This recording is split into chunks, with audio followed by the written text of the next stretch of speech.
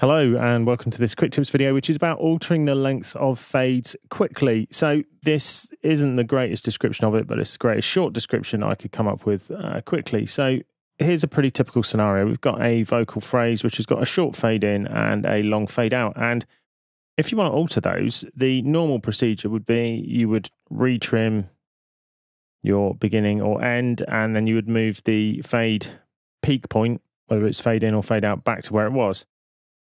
That you no longer need to go through because that's two actions, and obviously that's one too many. So if you hold down the Alt and Command key on Mac or the Alt and Control keys on Windows, and then you do your sizing, you will see the fade end or start point, depending on whether it's an in or out, will stay in the same place, and you can quickly edit those. So if you want to get really tight starts, or you want to change the length of a fade out, particularly if you've got a long fade out, like for a track or something like that, you can do it really quickly and easily. Experiment much more quickly without having to redo the length of your fade, which can be pretty useful, particularly if you've got a particular length you need to use.